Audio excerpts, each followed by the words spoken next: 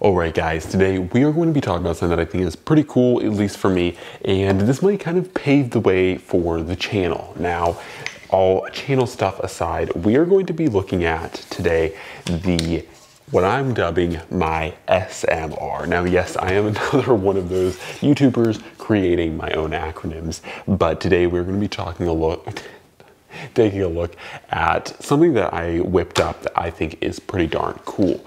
And we're going to be going over the SMR, what that means, and how this build fits it. So first off, let's talk about what an SMR is. Now, like I said, I am inventing terms here, but essentially what I wanted this rifle to be was a semi-marksman rifle. Now, before we get into what this kind of setup and kind of the overall SMR idea, I want to say this is essentially an FAL clone. Of course, DS Arms makes FALs. This is an SA58 from DS Arms, and this isn't just any SA58. This is their OSW model. Now, those will be important in just a moment. Now, what do I mean when I talk about an SMR or a semi-marksman rifle? So for the most part, when you hear about DMRs or designated marksman rifles, you typically think of things like the M14 EBR, the M21 EBR, or the M1A. You think of things like even FALs, you think of G3s, you think of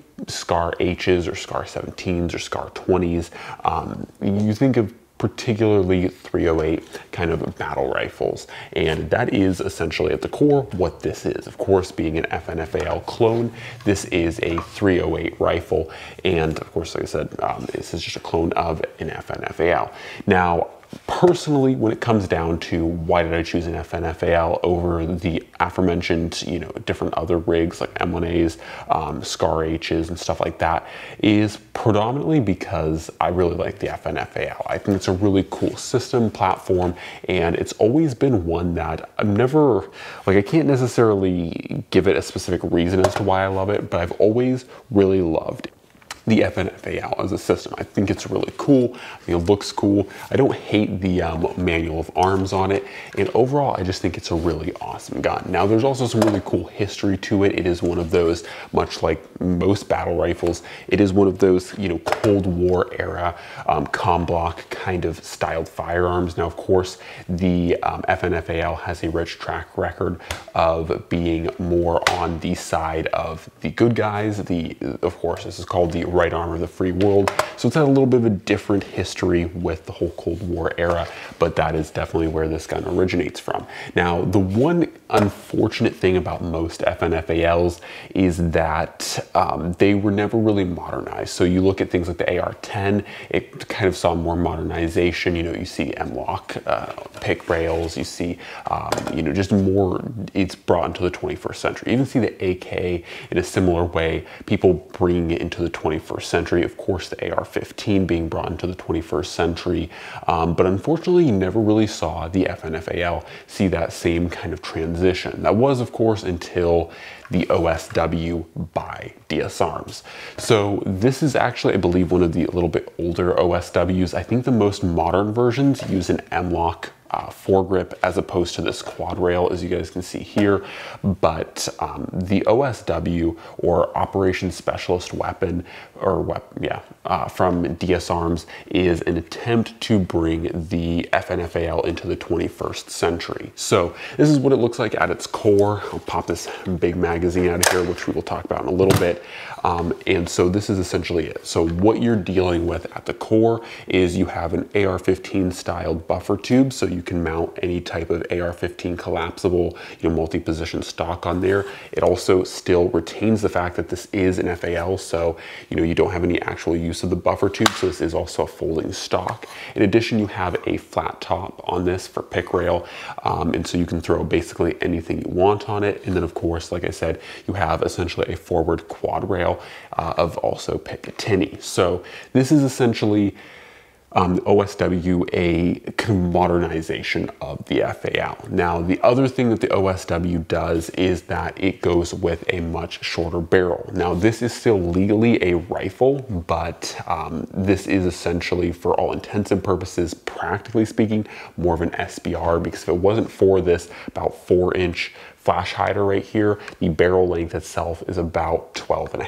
inches. So this guy is a little bit shorter, but it gives you a really nice package that is very maneuverable, even with the rifle, with the stock at a reasonable operating length. Still very compact, still very portable, and still very maneuverable. So it gives you an overall package that is, like I said, still pretty compact. And I think that this is actually pretty cool to see, because when a lot of people think of the FAL system, they think of it like the Rhodesian FALs that had 21-inch barrels, or they think of the L1A ones, once again, 21-inch barrels.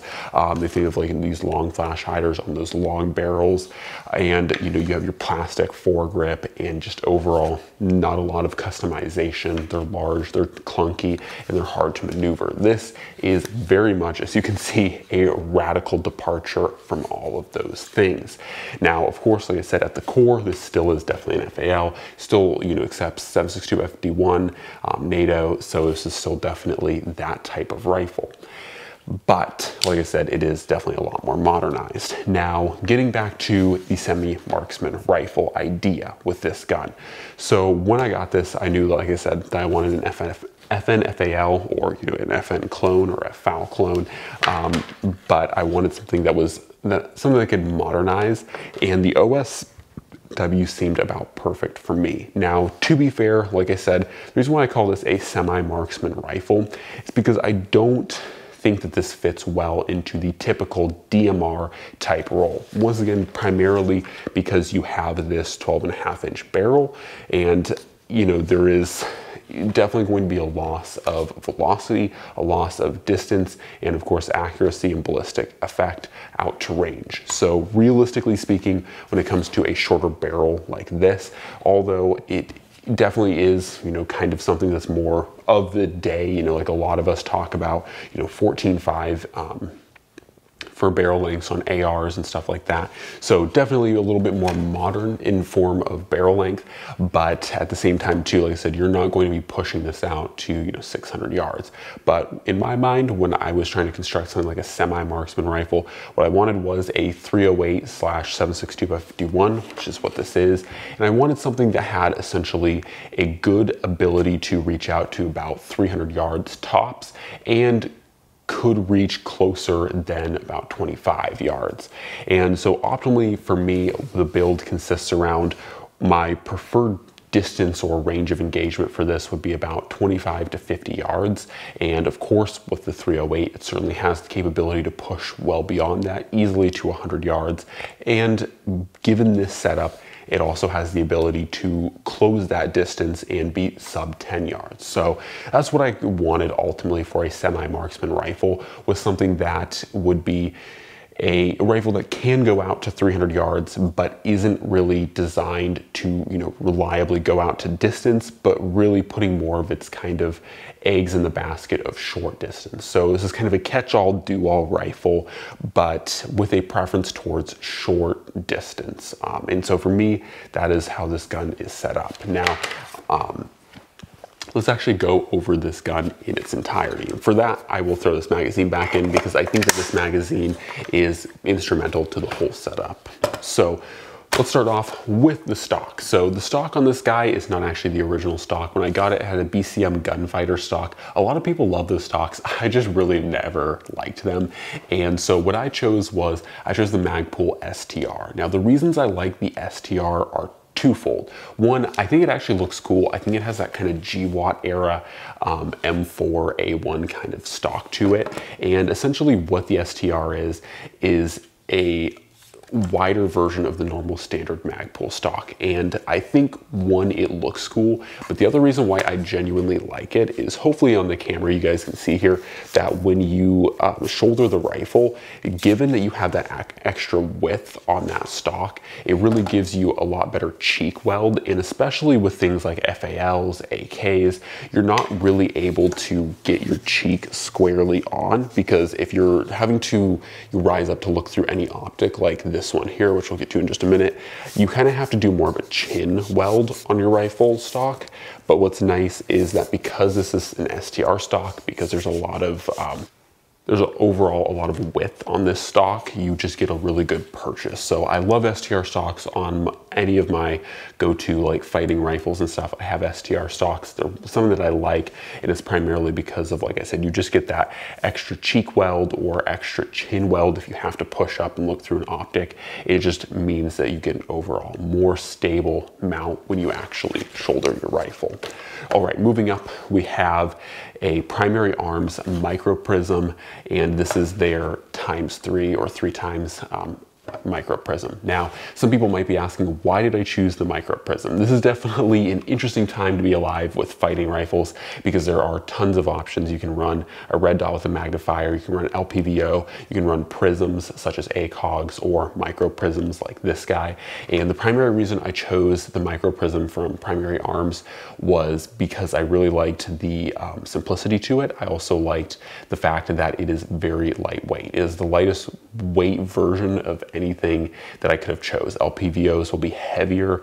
A magnifier with a red dot, of course, will be heavier. An ACOG would be heavier. This guy is 7 ounces, and I really was attracted to that because, as you guys will probably know, any of your .308 battle rifles are not light, and this one notwithstanding. Especially the OSW is one of the heavier models of FALs that DS Arms sells. It's because you have a full metal, quad rail here. You have a full metal pick rail or flat top up here, so there's just a lot of extra metal on this rifle, and FALs already have a lot of metal. They're not something that is very like lightweight and plastic, and like the only realistically out of box, the only 3 things that are plastic on this rifle is your hand grip, your stock, and this little charging arm right here, this little charging handle, sorry, and everything else is steel or aluminum, so these are naturally pretty heavy.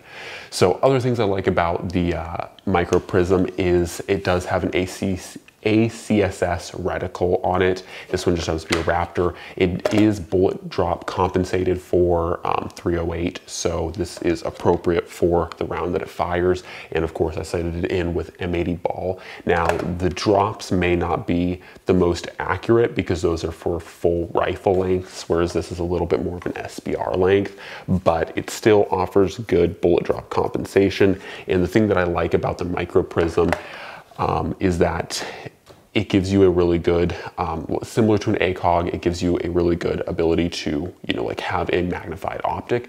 But at the same time too, given the chevron and given the overarching circle in the reticle, it gives you really good close range. So once again, engagements 25 yards and in, you can still find the large portion, just that, kind of circular half up or like 3/4 circle, and use that as your kind of mark for shooting. Of course, this micro prism is illuminated, but the nice thing about it is, due to the fact that it is a micro prism, it is semi like a scope, so you have your reticle cut into the actual optic, so you have illumination if you need it, similar to an LPVO, but you also just have a reticle in your optic.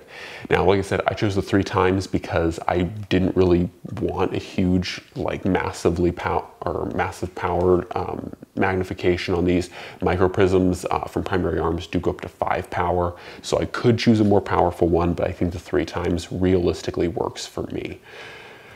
All right, so moving on to that, not necessarily saying that's like super hard to get or super specific, but I am running 30 round magazines for these. And once again, 30 round magazines, some people might think like, isn't that just the standard issue for, a rifle? But most of your .308 battle rifles are gonna be 20 round magazines. The 30 rounders are definitely a little bit larger and a little bit more unwieldy, but I think it is worth having the extra 10 rounds, especially if .308, because when it comes to it, a lot of magazine holders or pouches on things such as plate carriers and stuff, when it comes to .308, due to its extra width, is already going to be limited. So I like having that 10 extra rounds in the magazine, so that if you're running a plate carrier with magazine pouches, you have the extra 10 rounds in each magazine. So it does add up. If you're running 3 magazines, 1 in the gun and 2 on your plate carrier, then it gives you an extra total of 30 rounds. So not a huge difference, but it's one of those things that a lot of the .308 boys don't necessarily think about. And like I said, I'm running all my magazines with this 30 rounds. So all mine are 30 rounders. So definitely helpful, especially for any close range engagements. Having extra firepower is always nice. All right, so let's go up to this quad rail. We have a little bit going on here. First off, we'll talk about the sling. This is an MC4 or MS4, there we go. MS4 from Magpul. A lot of this stuff is Magpul just because I know them, I like them, and I know that it will just plug and play with my equipment very well. So this is an MS4. It just uses QD mounts, as you guys can see there. It does have the ability to become a single point sling, but I just primarily like it for its QD points on the rifle. I can easily pop it on and off. Next to that, we have the RFG, I believe it is. They're just standard go-to vertical foregrip. I like theirs because theirs is already pretty low profile. It's not as short as BCM's like gunfighter grip, but it is pretty low already, and so I don't mind it. I think it's, you know, good for me, and most of the time when I'm leveling this rifle, I'm using a form of a modified C-clamp, so I'm kind of half on the grip, half on the rifle, and that's just the way that I've kind of grown up shooting my ARs and AKs, so that's just kind of the way that I address the rifle, and it works beautifully here.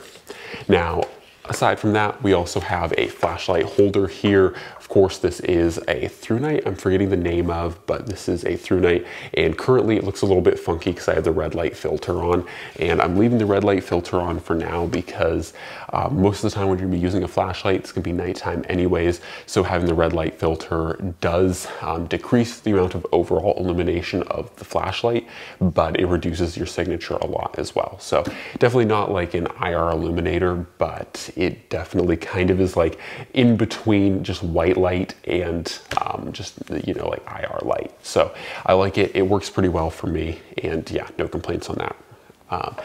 So aside from that, we also have the XR rail covers, or XR, XT, something like that, rail covers. I mentioned in a previous video, the only reason I have those on there is just because quad rails are sharp. If you've ever ran them, you'll see and you'll notice with a lot of GWAT era M4 A1s and stuff, they have rail covers on them just because, like I said, straight up, quad rails are sharp, they suck, and they will rip everything up. They will rip your hands up, they'll rip barricades up, they'll rip everything that they touch up, which is not necessarily the worst thing in the world, but yeah, they just tear everything up. So yeah, that is basically the overlook of my rifle here. And about the only thing that I'm currently going to change is this little guy right here. When I bought this rifle, it came with this, and I bought this secondhand, but when I bought it, it came with this cheap kind of QD mount right here. And the QD mount is kind of, it's not failing, like the sling hasn't popped off, but it's very weird and it's not really holding up to much use. Like I've literally taken this guy out like once or twice, and it's already like really acting weird. So it's like a $10 little, you know, Chinese aluminum mount, and I really wasn't expecting it to fail as it is, but it's super hard to depress the QD point on this. So I'm already having a Magpul quick detach mount coming in for this, so that will change. But realistically speaking, that's about it for this rifle. I wanted to keep it pretty slick as it is, and that is primarily just due to weight. Like I said, you know, bone dry, like empty, you know, or, you know, slick without anything on this gun, it is already a 9-pound gun. And to be fair, like just to be clear, you know, like I said, a lot of your 308 battle rifles are not going to be lightweight. Things like M1As are heavy. Scar H's or Scar 17s are some of your lightest weight options, and even those are about 8 pounds empty and naked. And so like these guns, like no 308 battle rifle is a particularly light rifle, so I just didn't want to throw like a PEC 15 on this and like all these kinds of things. I do definitely have a lot of rail space for extra additions, but it's something that like I kind of wanted to do, but at least for the time being, I'm going to try to leave it pretty slick, just because, like I said previously, you know, these guns are heavy. So if it's, you know, if you're dealing with like a 7-pound AR, you know, you have a couple pounds less of weight already, you know, stock, that you can add attachments and and lights and lasers and, you know, scopes and all that kind of stuff. So, you know, previously I still have my AR, but, you know, like previously that was my main go-to rifle, and I had the luxury of being able to really do whatever I wanted because, once again, weight wasn't really a huge concern.